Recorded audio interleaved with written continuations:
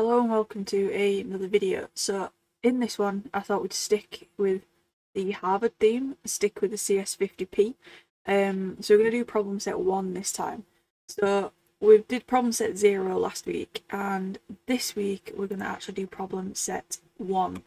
So this is what problem set 1 is. It is basically, well, there's a few, let's go back a step. So there, I think it's 5 tasks this time. 1, 2, 3, 4, 5 tasks this time. So we'll start with the top and we will work down slowly. So we're in deep thought. So basically deep thought is where you have to return the answer of 42. So you ask a question of what is the answer to the great question of life, the universe and everything, and you expect the answer to be 42. So let's have a go. So first of all we need some user input. And we need let's do a string this time, and then we'll do the question. Actually, can I just copy this? I don't think I can just copy it from anywhere, can I? I think I've got to type it. Okay, oh wait, okay,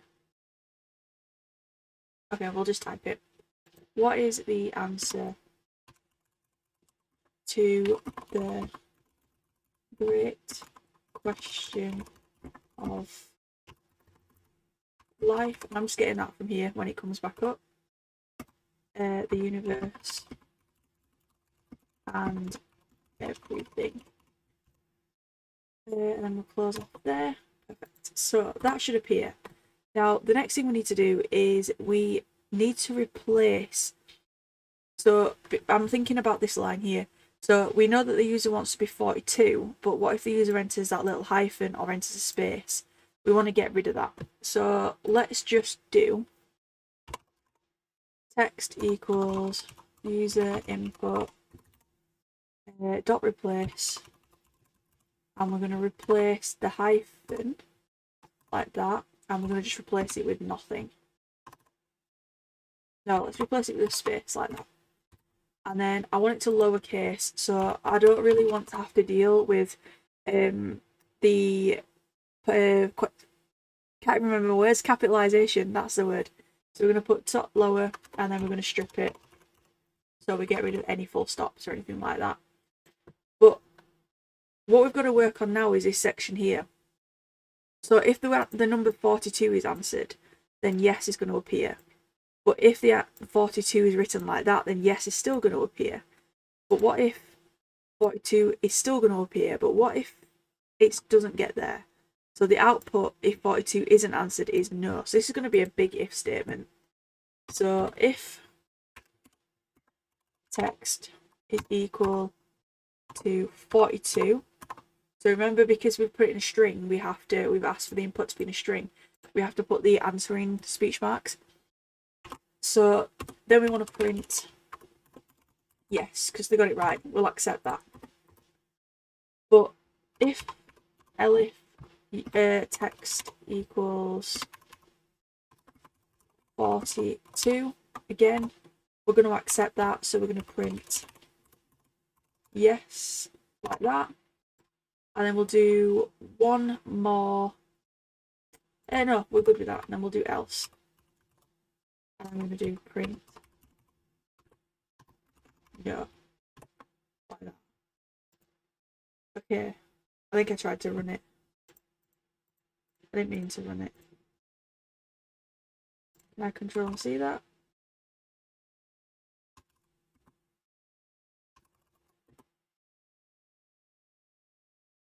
Oh.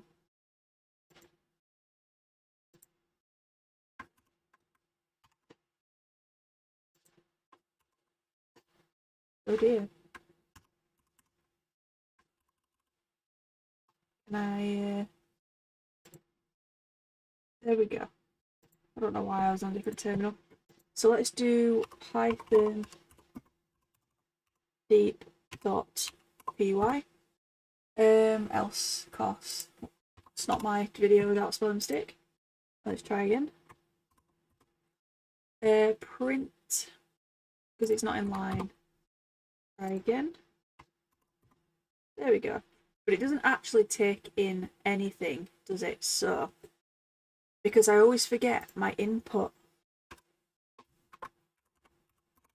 There. I always forget that. And then I need a double one on the end. There we go. Try again. What is the answer to, let's do 42. Okay, let's try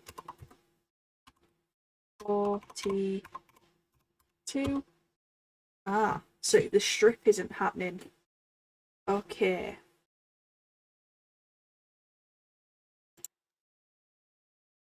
Okay, let's try again. So what I'm going to do this time is I'm going to copy it from here. 42 was that one, wasn't it?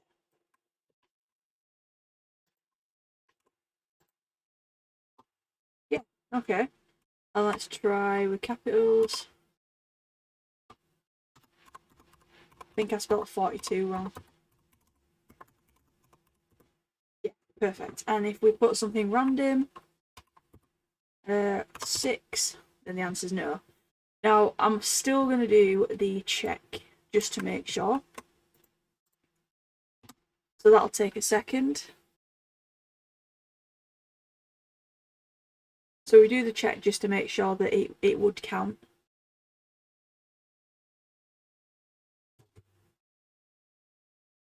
Usually takes about a minute.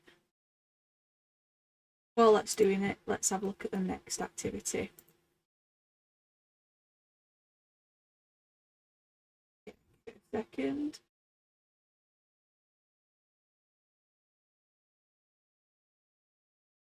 Waiting for result. We're getting there some closer. There we go. So all of those was correct. So we actually, in fact, solved deep thought. So now let's have a look at this one. So this one is called the Home Federal Savings Bank. Okay, so in this one, we need to implement a program that prompts the user for a greeting. If the greeting word starts with hello, output 0. If the greeting starts with H but not hello, output 20. Otherwise, output 100. Ignore any leading white space in the user's greeting. Okay, so step 1 then, we need to get some user input. So let's do greeting equals input, enter a greeting. Okay, probably because I'm there we go. Let's lower this. This is from the last one we've just done. Like that, and then output. Because we need we need to ignore any white spaces, we're going to remove all of the white spaces by using strip. So we're going to go output equals greeting dot lower dot strip. So we're getting rid of all the white spaces and we are getting rid of all of the capital letters. Now we're going to do an if statement that, because we want to check if the value that's entered is hello. So we go if output is equal to, actually no, so we could do is equal to hello, like that, and if that's the case we could print $0 like that, or we could use this little inbuilt function that Python's got called starts with. So we can get rid of that and we can put dot starts with like that, and then put this in speech marks, and then we can do the same for the H. So we can copy this and put L if. Instead of having a low this time, we could have H, and then that becomes $20. And then otherwise, so anything else, the output will be 0. So then we can just put else print 100. There we go. $100, and I forgot my speech marks. Okay, so let's try that one. So what are the? So let's do CD and then CD bank and then Python bank.py. Enter a greeting. Let's start with hello. So this should output nothing. Perfect. Just a little bit of what's the word? Customization maybe. Let's do it again. Let's do hey, because that should output 20. Perfect. What about good morning? 100. Perfect. So let's just check it and make sure we've covered everything. That will take a second.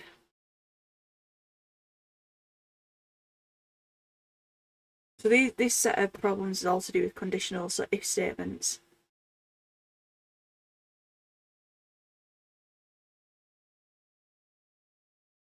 Give it a second.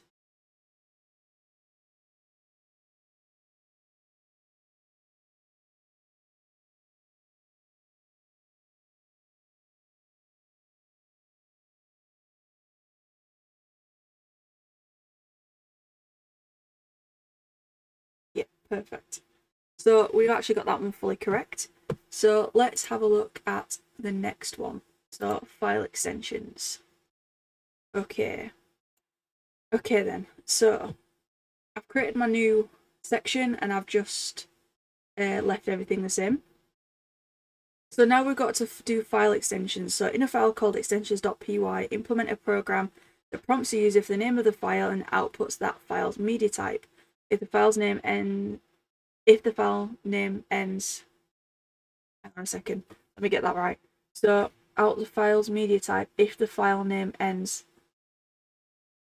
Okay, is it just me that's not actually understanding that? In a file called extensions.py, implement a program that prompts the user for the name of a file and output that file's media type if the file's name ends, case insensitively in any other suffixes. Or any of these suffixes. Wow, I just need to finish the rest of the sentence. Wow. Okay. So, we've got gifs. I don't want to use the hint just yet. I'm going to just close my eyes and show you the hint so you can see it there, but I don't really want to use it. I want to try without it. So this is what we end up doing. So you end up cat.gif and it outputs an image and a gif. Okay. So first things first, then we need a file name or a file type. So let's do file name equals input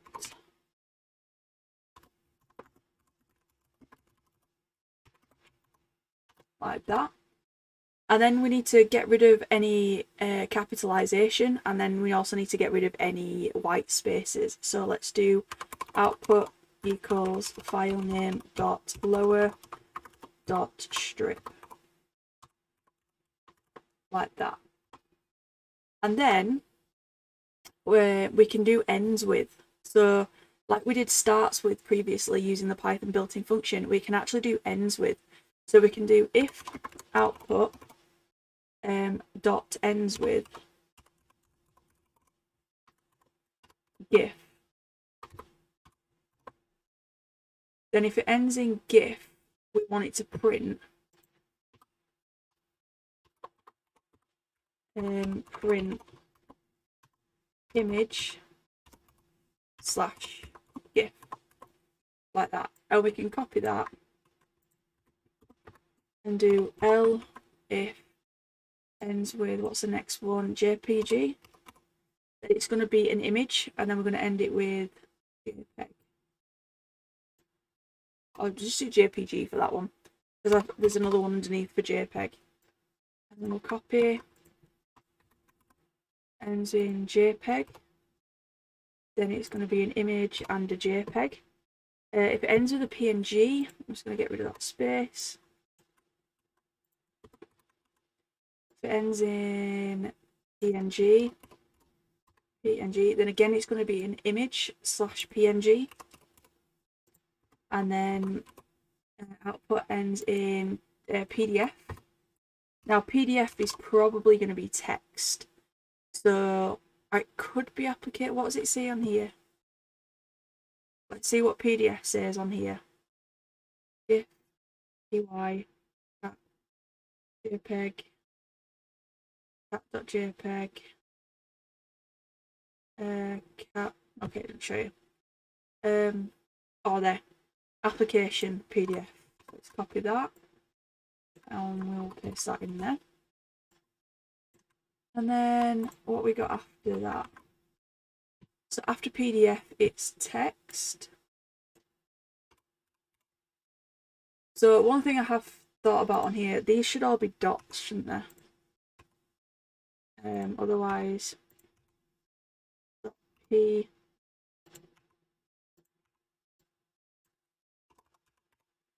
And then I think, is it one more, dot zip?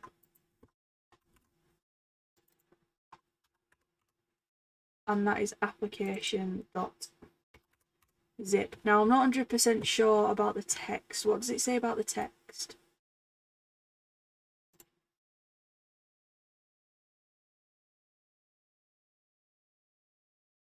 I don't think text is that. Let's test it and see.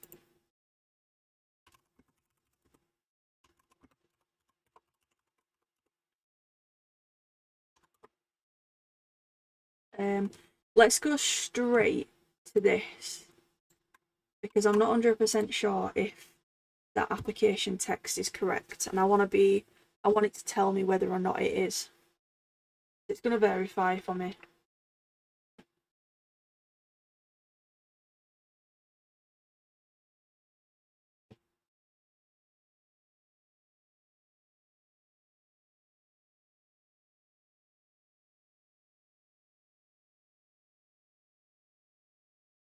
If it isn't, we'll get a red, but that's fine because it gives us a hint to fix it.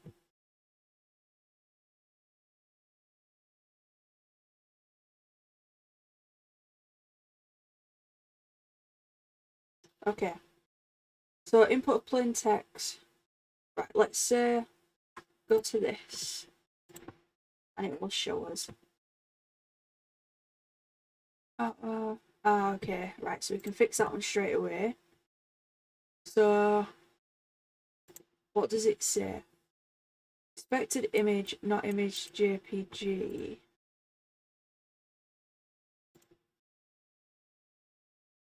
Okay.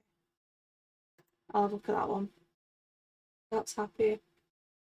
Perhaps it wants text plain. Right, okay, so we'll copy that. And we'll paste that in on the text. And then I think I've done zip wrong. That'll be one of them. Application user. Oh, okay, so we need an else then, okay. Let's copy that. And we'll do else print. Okay. Right, let's try it again. I'll close that one down so we don't get confused.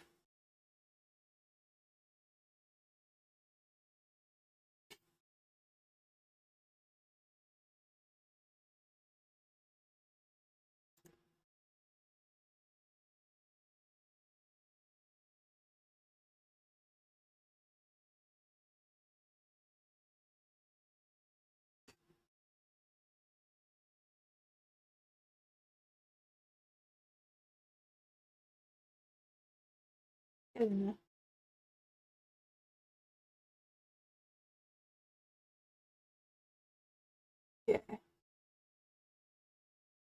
Right, so I think image JPEG.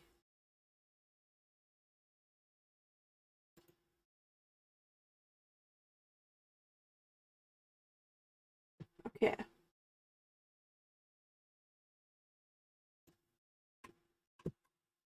Just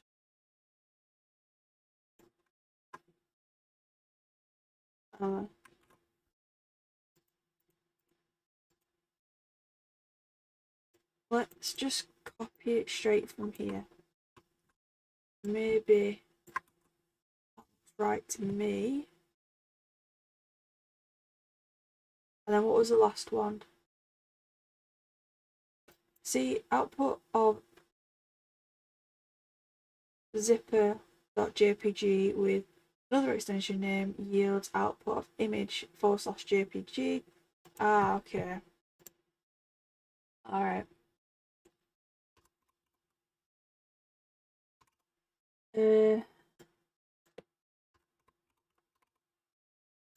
let's just try doing this. So copying it and then pasting it. So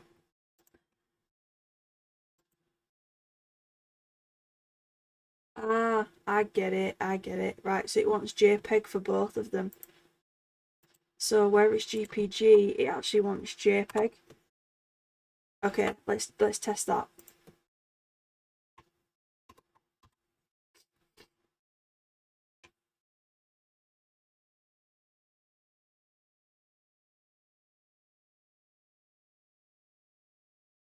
Give it a minute.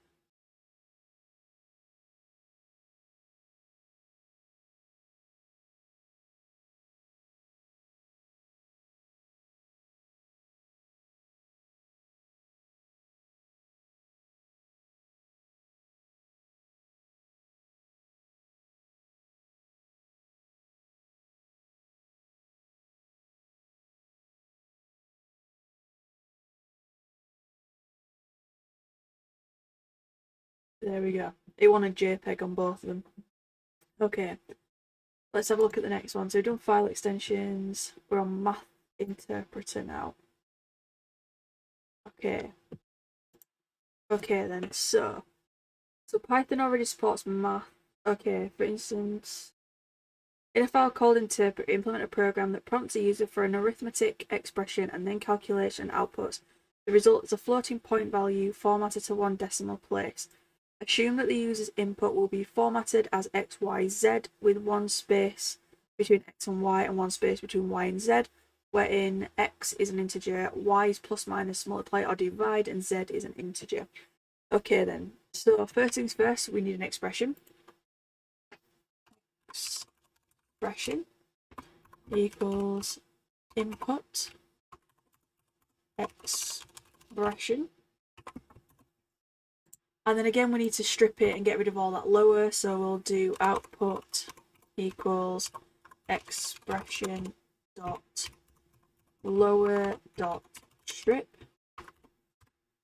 And then I want to split my x, y, and z. So if I want to, basically my x is going to be a floating point, my y is going to be a floating point, but my my x and z are going to be floating points, but my y is going to be a expression or arithmetic or a, can't remember the word for it. There's an actual word for it. Come on, brain. It's been a long year. Blooming heck. Logical expression? Anyway, you're going to be screaming at the screen for this, but anyway. So I want to split it so my x and my z are floats, but my y is an arithmetic operation. That's the word I needed. Blooming heck. Okay, so let's do x, y, z equals text. Now let's do output. It makes it easier. Dot split. And we want to split like that. And then we're going to do x as a floating point. And we're going to do z as a floating point. And then y is going to become our arithmetic option. So we're going to say if y is equal to plus, then I want you to do result equals x plus z. And then we're going to print result. And then we're just going to copy that. Elif y is equal to subtract. It's going to change that to that, and we'll print result. Elif equals to divide. And then we're going to do elif multiply. And it'll be equal multiply like that.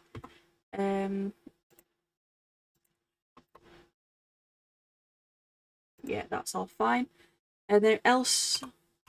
Now, is there anything for else?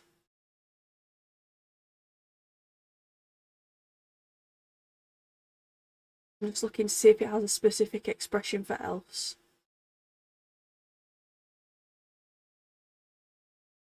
Nope, so let's just put, oops, like that. Okay, let's test it.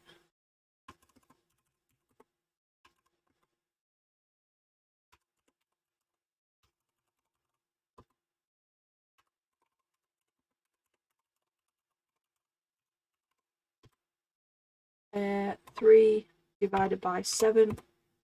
Okay. Not enough values to unpack. Oh, is it because I didn't put a space? 3. Yeah, it's because you need spaces in between. Okay, let's do the check thing and test it. So just take a minute.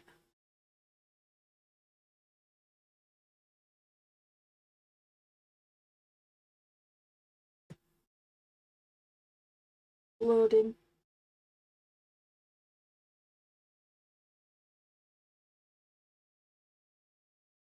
I'm just looking through as it checks to see if I can spot any obvious mistakes.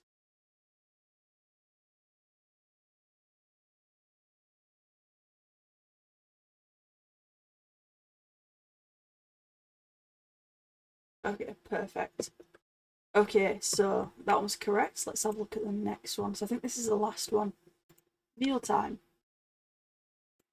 Okay, so in meal.py, implement a program that prompts the user for a time and outputs whether it's breakfast, lunch, or dinner. If it's not time for a meal, don't output anything at all. Assume that your user's input will be formatted in 24-hour clock. Okay, so it's given us a structure this time, so I'm going to copy that straight in. Okay, it still gives a hint. I'm going to look away now.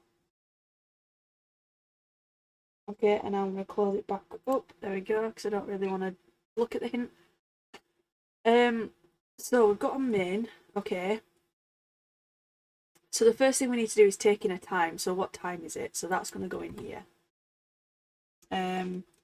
Let's do time equals input.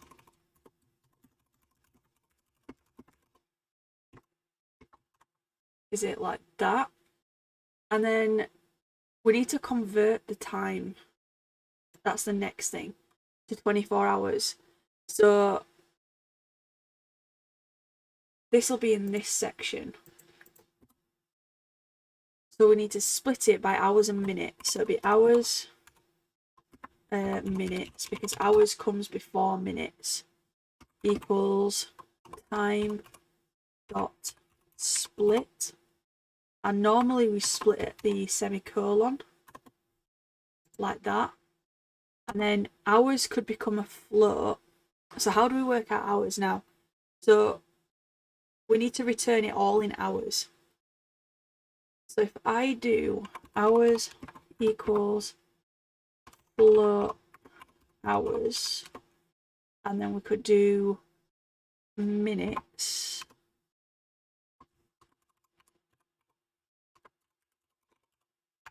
like that, and then divide it all by 60, would that work?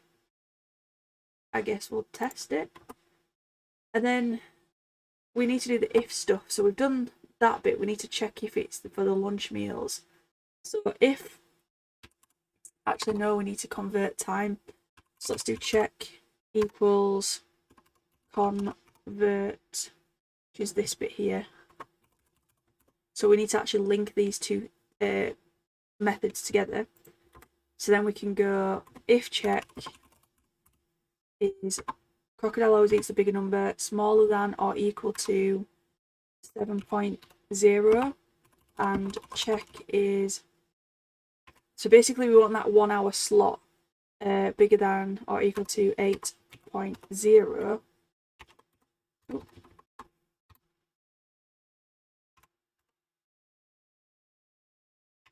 Then we're going to print.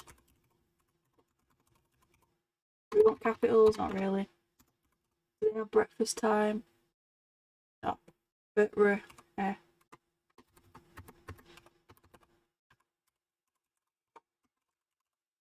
breakfast time like that. And then we can copy that and do elif check is between, so what's my next one? 12 and 1. Between 12 and it's 24-hour clock in it, so it'll become 1300. And this is lunchtime. And then one more. And this one's between 1800 and 1900. Comes okay.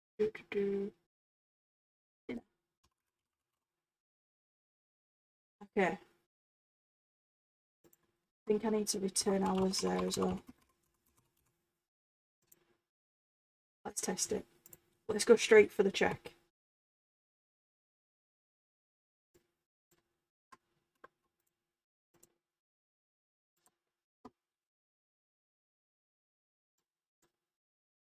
Missing the required files. Oh, okay.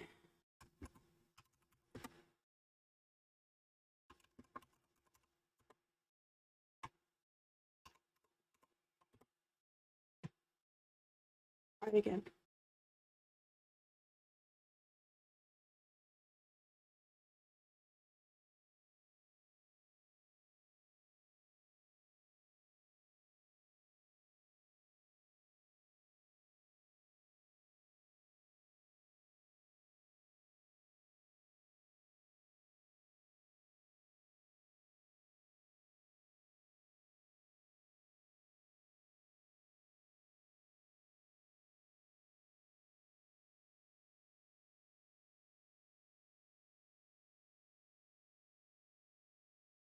Okay.